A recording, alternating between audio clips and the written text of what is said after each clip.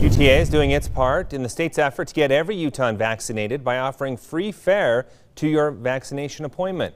But in a state heavily reliant on driving, ABC4 wondering today what would prevent Utahns from taking advantage of the free ride. ABC4's Haley Hendricks live in West Jordan to explain. Haley.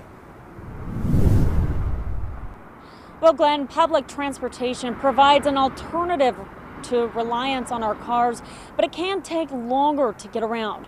For someone who lives or works in West Jordan and hopes to get the COVID-19 vaccine at the Megaplex vaccination site in South Jordan.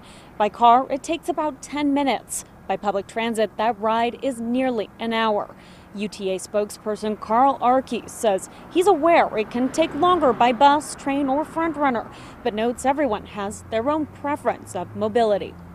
Future plans are in the works to incorporate more stops and less time to get to your destination. So if we can speed up the service, make it quicker, make it easier, and we're cognizant of that. And that's something that UTA won't be just working on that today. They'll be working on it tomorrow and in years to come. Now, if you plan to use UTA to get to your vaccine appointment, all you have to do is show proof of it when you hop on. Reporting live in West Jordan, Haley Hendricks, ABC4 News. Thank you, Haley.